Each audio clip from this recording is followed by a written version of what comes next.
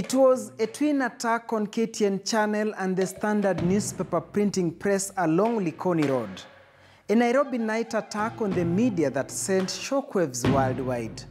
Who were behind the move and why? This is the Untold Story. My name is Duncan Haemba.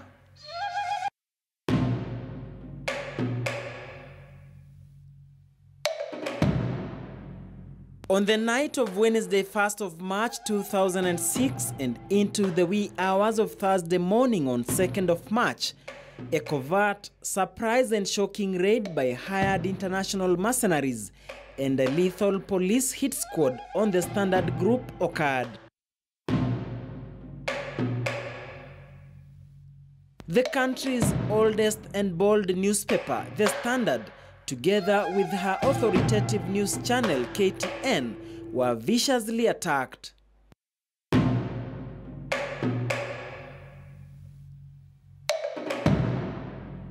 According to Shina Makena Ngondi, who was a video editor at KTN then, it was heading to 11 p.m.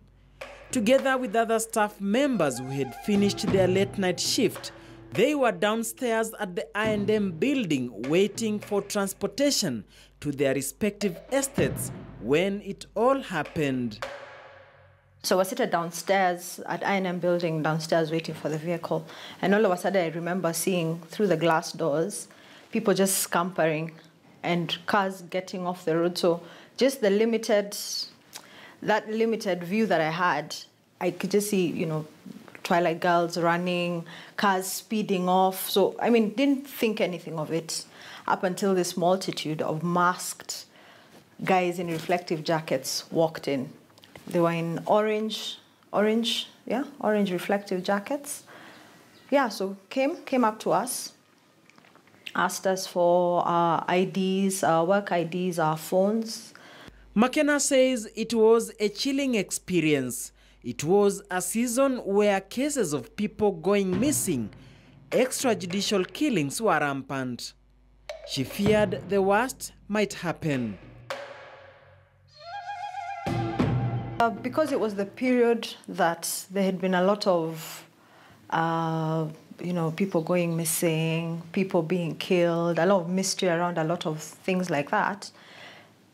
My first thought was, oh my goodness, my body's going to be found violated and dumped somewhere in some forest. Honestly, I have to say, because these are people, they're not talking to you.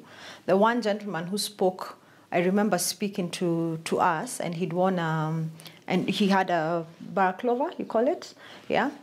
And he'd worn a pair of latex gloves. The first guy I remember speaking to us, because that time I had some Egyptian friends, and I remember telling the media the guy had an Egyptian accent. So being the only woman, first you think you're dealing with foreigners, you're dealing with people who don't want their identities known. They've taken essentially what is your work, any way of communication or anything. So first thought is that we were dying. That was the day. The heavily hooded gang confiscated phones from all staff members to cut off communication. The victims of that raid remained under siege for at least 6 hours. After that, the group split, because it was a fairly big group. I think I'd put them on average at 40 or 30 people. So some went upstairs, left us down, and then the group that was left behind took us to the reception area, the one just downstairs at I&M, because we were near the escalator that leads up to the bank.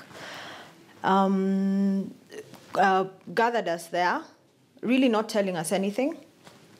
Went up, of course, came down with some of our other colleagues we later found out had been beaten up and harassed, and now put us into vehicles. So they came in, they brought in, I remember Njuguna from transmission, and brought them in with computers, with, all forms of, where they thought they could get information from, and put us all in the back, drove us to Nairobi area police station, parked us there for over an hour, still not telling us anything. They'd even gotten to the point where they were processing us for arrest to put us in the cells. Had taken off one shoe, the whole thing. And then just before they put us in, one of the cops now who came and he had one of the more senior cops, came and said that he had gotten a call and we were to be released. We wound up walking back to INM from Central Police Station that they later drove us to at around 5 a.m. Kipkoech Tanui was then deputy managing editor of the Standard Daily. The raid occurred less than 2 hours after he had left the office. In all the span of about over 2 decades that I've been in the newsroom, I've never experienced that kind of state attack in our premises where I worked. I was then the deputy managing editor of the Standard Daily. The managing editor was Pamela Sitoni, now with the East African, in the nation, across the Nation Media Group. And we had produced, remember, that was the season that exams had been released 2 days before for Form 4 students. So we had produced a paper with the headline Champions Speak, which was really the dreams and aspirations of the star candidates. We sought out them. What did you want to be, and what was the secret of your success? So most of them talked about they want to be doctors, pilots, actuarial scientists, accountants, engineers, and that's the headline we had. Very innocent. Young Kenyan children speaking with a name on page 1 and the marks they got and what they dreamed to be in life. And we finished with that paper and went home. Tanui says he was scared. Immediately he received a distress call. The office was under attack. It is the Standard newspaper that was targeted and had to be intercepted at the printing press to ensure no single copy hit the streets that morning. At night, we were woken up by people in the office that were working late and people at the machine room saying we have been attacked. And upon inquiry, because we didn't know it could be a coup, you don't just move out. So we had to make a lot of calls to know. Remember, the attackers were dressed in balaclavas. They were hooded. And they say they are police and they don't show you documents. So we were very apprehensive. What kind of scenario are you walking into? Who are you going to face? Who are these people who have the temerity to attack 2 installations of the media at the same time? INM and Likoni Road. And in Likoni Road, they were taking the newspapers and burning. Oblivious, blind even to the fact that the headline was so innocent. Apparently, they had been told we had a very lethal, that's what we gathered later from our own intelligence, that we had a very lethal headline against the first family, then President Kibaki. And that had something to do with either, I don't know whether it's a criminal connection, either within his team or in the whole institution of presidency. But there was nothing like that. In fact, the backstory had just a little story on Anglo-Listen and something on Saitoti. But it was a paper that I wish that paper could be put in some national museum. It was about our children and their exams and what they expected to do.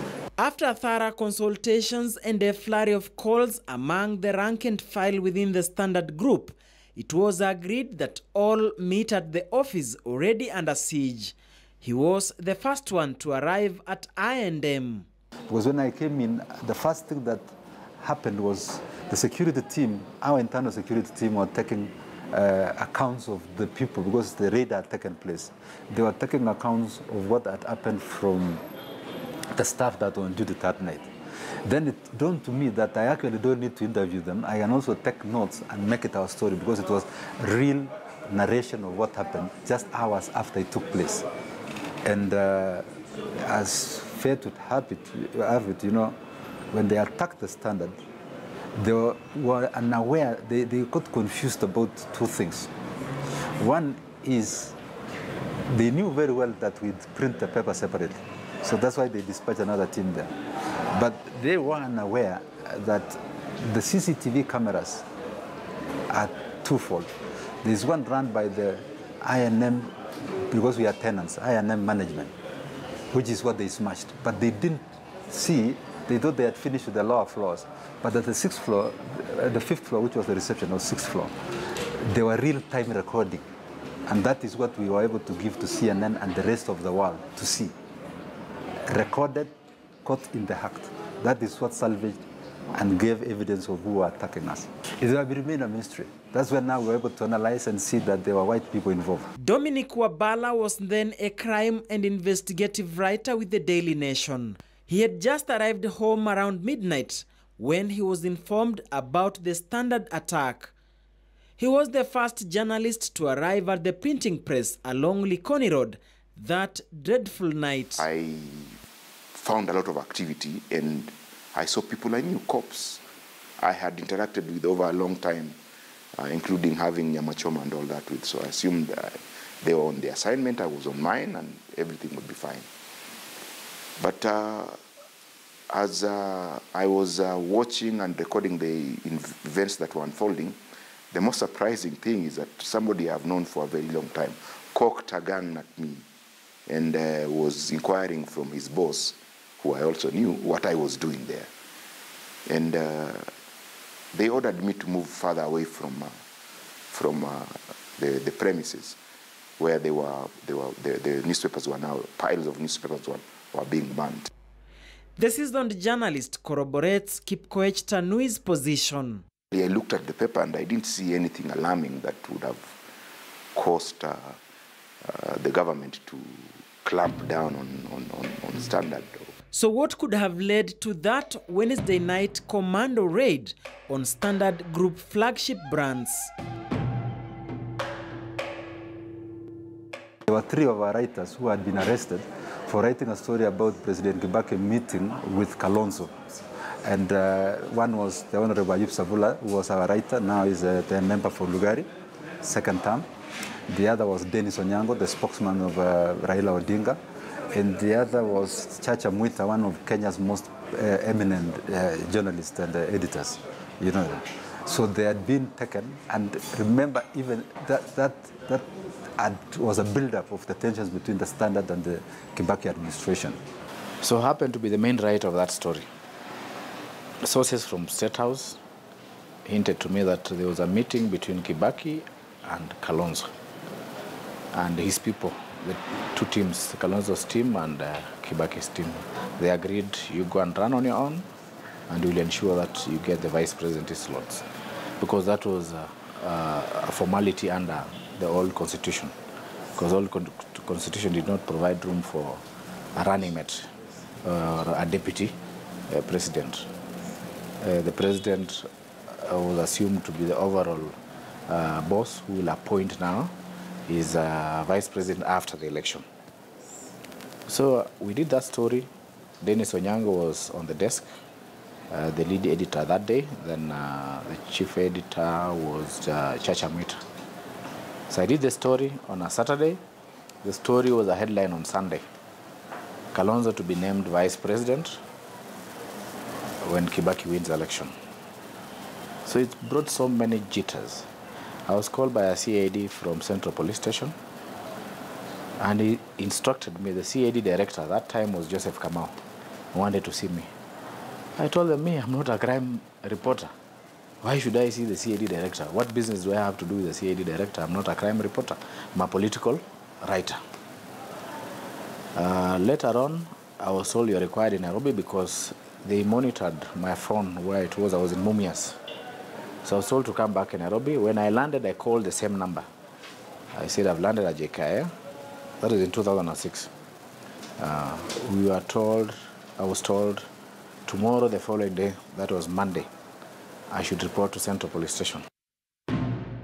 What followed was day-long intense grilling at Nairobi's Central Police Station.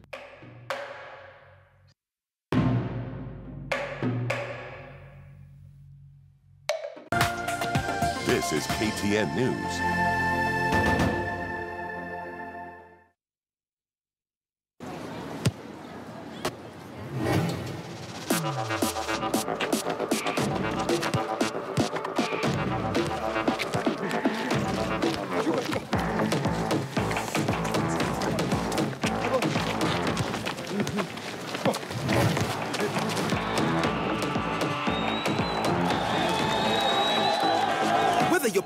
watching, there's something for everyone at Bet-In.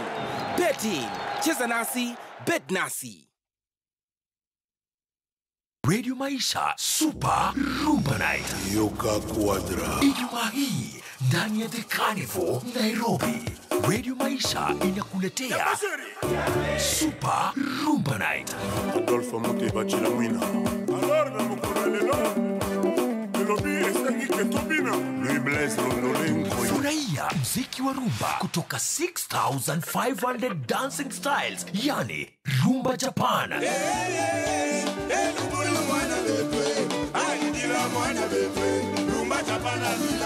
Le Grand DJ Matozi Bor na DJ Wati. Super Rumba Night, usiku wa midundo mizito mizito ya rumba. Radio Maisha inakupatia fursa ya kujishindia tikiti za kiingilio. Tukutane The Carnival Ijumaa hii tarehe 2 Machi. This is rumba at its best. This is Radio Maisha. Tuko mbele pamoja.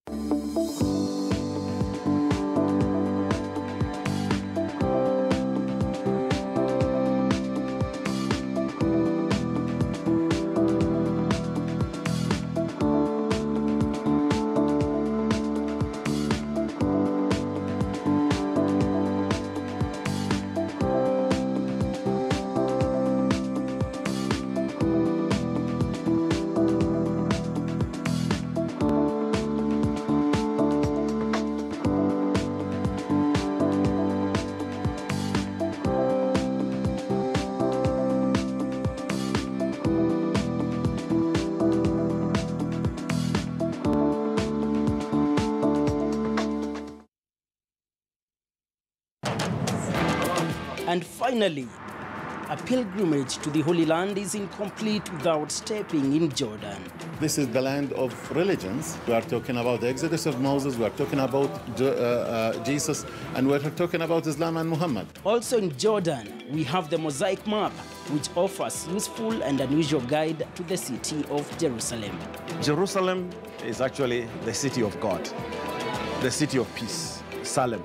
We as Muslims, we believe that Jerusalem belongs to the Muslims because it was established by Prophet Abraham. Christians are coming, Muslims are coming to visit the Temple Mount and other places. We don't restrict anybody because Jerusalem is our capital. Still in Jerusalem, the Western Wall, also known as the Wailing Wall. This and much more in our last episode, Across Holy Cities.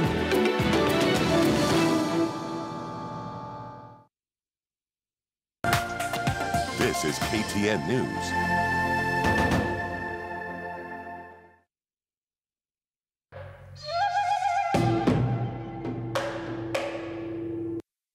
All eyes were on the Standard Group following the raid. A special edition of the Daily Nation was hurriedly churned out. The media was under attack. Good thing is, other media houses also came in, and that gave us an assurance. When we were doing, because our machines spotted the transmission had been cannibalized, at the printing plant they had been cannibalized, so they were not working. One of the most delightful moments was when the Nation Media Group gave us a promise that if you are unable to print your paper, we will print for you. I've never seen that kind of solidarity.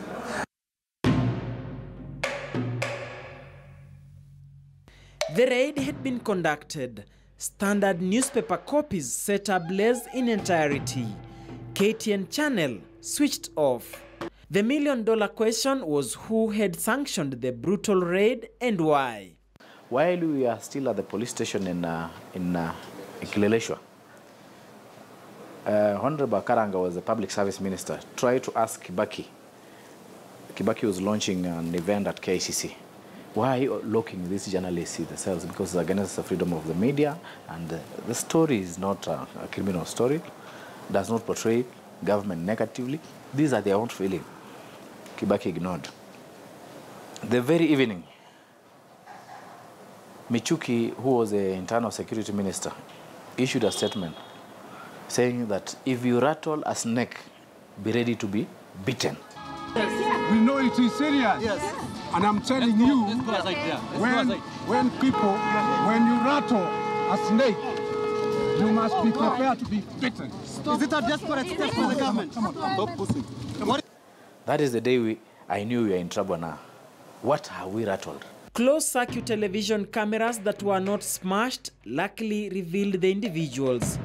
Despite having balaclavas, at least one could see the presence of foreigners who seemed to be leading the onslaught.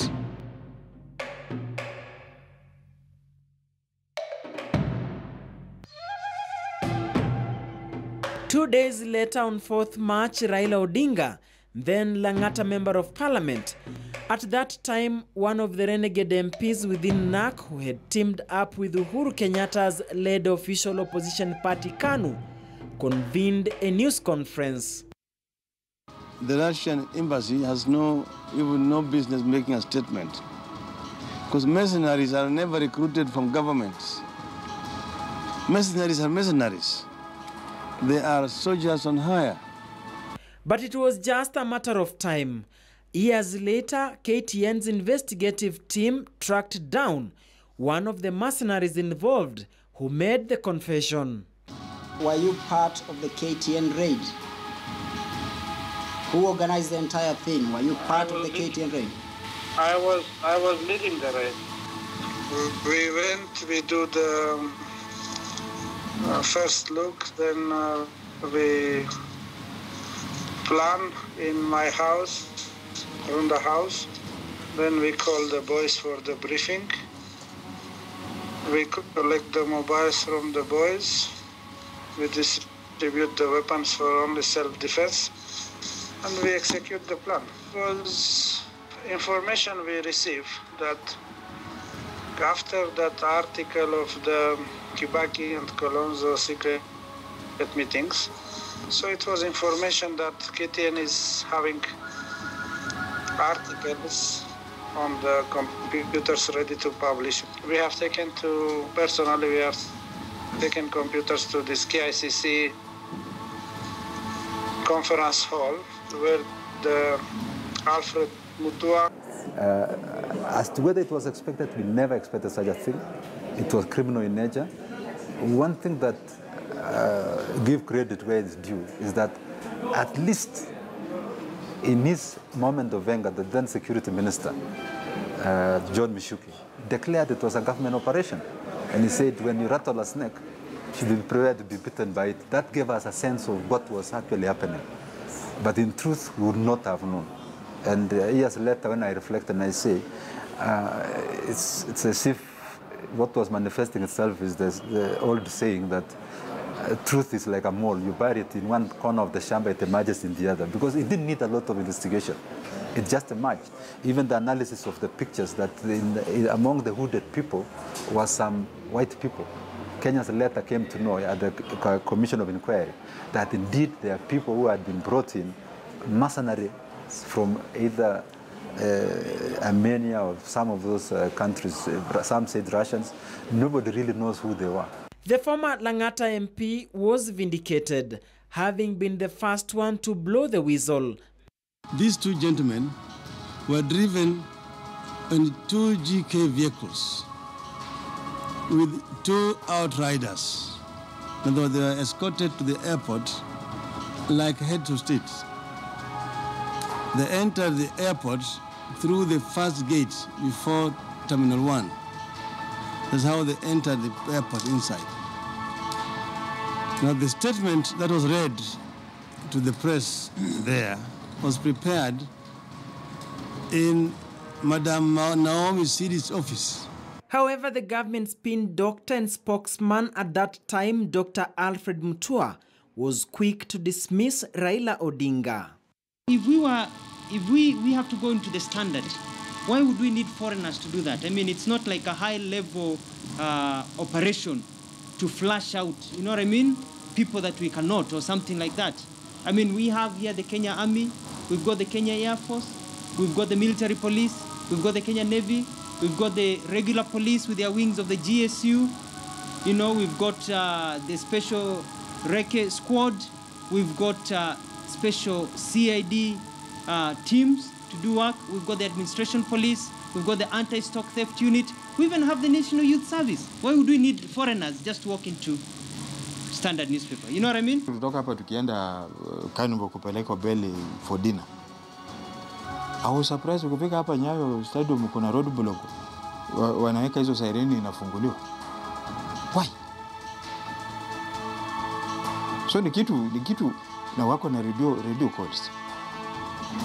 Inafunguliwa kabisa, hizi barriers zinaweka kando wanapita. Na mimi nilikuwa naendesha moja ilikuwa mbele. When they came here, I didn't expect them to have a car, so it was my car which went to pick them up, and once or twice I took them for dinner, or maybe more. At the same time, they used to call me and said, please, if I could send my car. They wanted to go somewhere. And in between that time, when they decided to come, and when they said they want to come and stay in Nairobi, they asked me if I could look for a good car for them. Surprisingly, the dreaded raid was conducted when Police Commissioner at that time, Major General retired Hussein Ali, was in Seychelles for official duties. It would later emerge that he was kept in the dark as the raid was plotted and executed. Upon arrival, his shock was evident. I'm not aware about any other raid on Friday or any other day, so I cannot comment on that one at all. Were you aware of the first one? Suffices to say that no.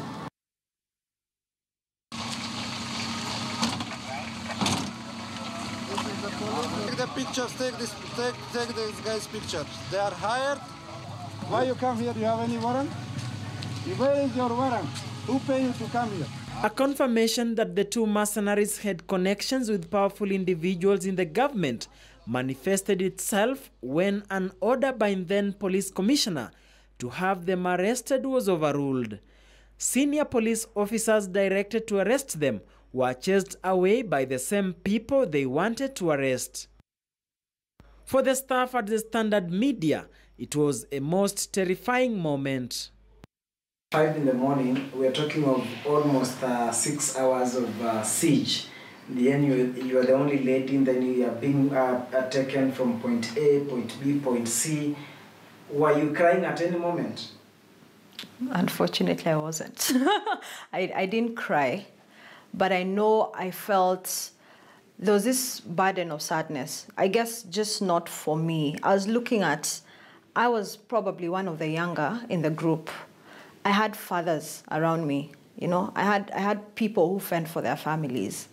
There's so much uncertainty about what these people could do to us. So after Michuki said, if we rattle a snake, be ready to be bitten, we thought we would be charged on Wednesday, the following day. Now, because now we know our mistake, because we rattled a snake. But we went further to stay in the police station for another 5 days. Just doing nothing. Visitors visiting us. We ask what are preferred charges against us. Nothing. After a total of 7 days, we are taken to Kibera police station, Kibera cells. And Kibera cells, they charged us with publishing, I think, alarming article. I don't know it was alarming in what sense. Alarming article. After there, we were discharged on a bond, which was paid by the Standard Group. Then, during the mention of the case now, the state withdrew. But there was another question. It was the Standard newspaper that was the target. Why was KTN channel switched off for 13 hours? Amid all the shenanigans, only one thing saved the day for the Standard Group: the evidence. Duncan Hemba for the Untold Story.